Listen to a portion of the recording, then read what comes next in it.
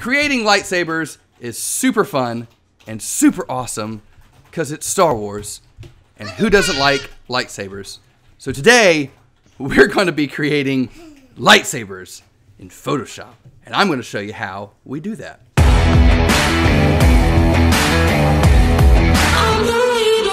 Hey, what's up guys? Welcome to the channel. It's about to get raw, it's about to get real, it's from raw to real with Ryan. First off, I just want to say that it's 2020, and I'm really glad that I named this series From Raw to Real, because it's definitely getting raw and real right now. I'm in my kitchen setting, which I'm sure you can see a tiny bit of, and my kids are right here next to me. I've been trying to think of like a good time for me to do this when they're asleep, or maybe when they're over at their Nana's house.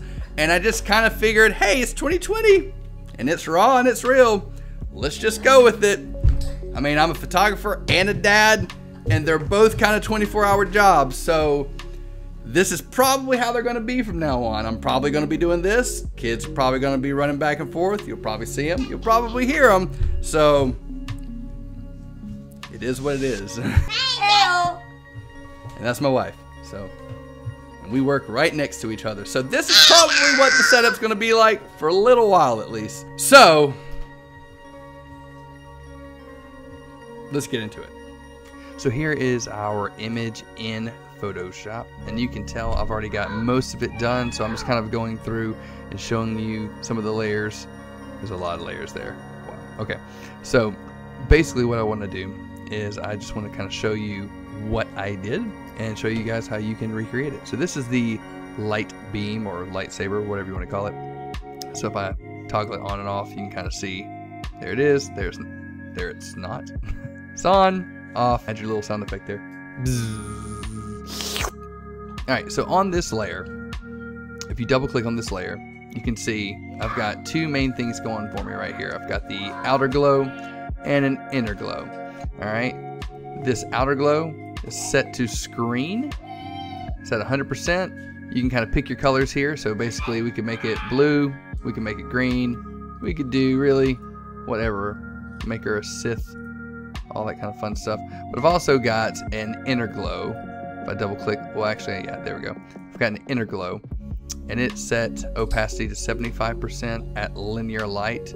And again, we can go in, change this color to whatever color we want.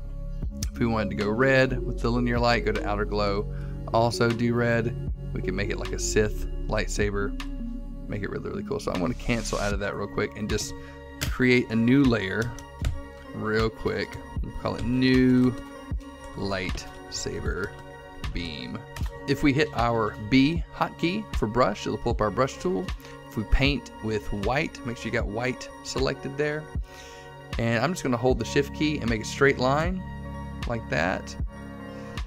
That's one way you can do it. Now this, if you right click, the hardness is at 0%. Now you can try one, say at like 50%. We'll just do another one right up here so you can kind of see the different layers of hardness here, and then do one at 100%. And this is really just kind of show you what happens when we use the settings that we're about to use. So if we go back into this layer, double click, go to out. If you click on outer glow, double click on that, you can go into the color settings right here, click on that. Now I wanted like a piercing type of blue, so like I really went with this deep blue color here. Just went all the way up to the top right, hit OK. Now you can see the opacity is at 35. I'm going to crank that up to 100%. You can start to see it real faintly over here, and this is where you get to play around with some of the settings on the side. You get to play with either the spread, which kind of makes it a little bit bigger, the size, which will kind of make it bigger but fade it out a little bit.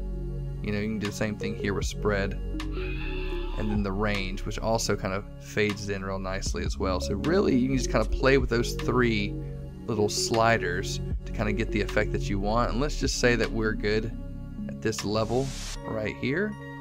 We'll just say that's good.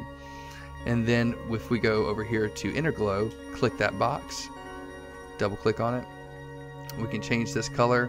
I'm going to go with a little bit of a lighter tone, like a lighter tealish blue. Just going to crank it up to the top right there, hit OK. I'm going to change that blending mode to linear light.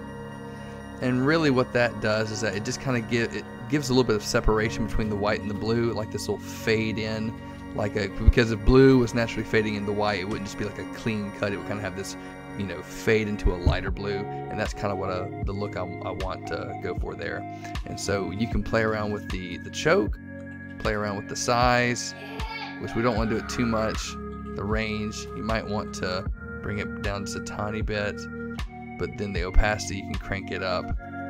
And really, if you want to, you can crank it up to 100% just so you can see what you're doing. And then if you want to tone it down some, you can. See, I like that, but I want it to be a little bit less, so let's go down to like 70, 75% or something like that. And there you have it. You just hit OK. And there's our lightsaber effect right there. And I normally kind of like to do it at that 50%, that middle harshness, because that way it's still kind of soft. It's not, if you zoom in and check it out, you can see how crisp that is. And we don't want that. We don't want it to look like blurry and faded out. So I kind of have it right there at that 50% hardness for your brush. So that, in essence, is how we create a lightsaber. And once you do that, I'll delete that layer for just a moment.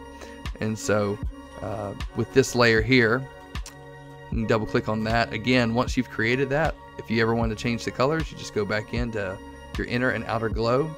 And say if we want to do red and make it very Sith-like, you know, we can go for full-blown red for the outer glow. But whatever your inner glow is, you want it to be just like a slightly less version of that. So you don't want it to be the same red. You want it to be a little bit more of an orange.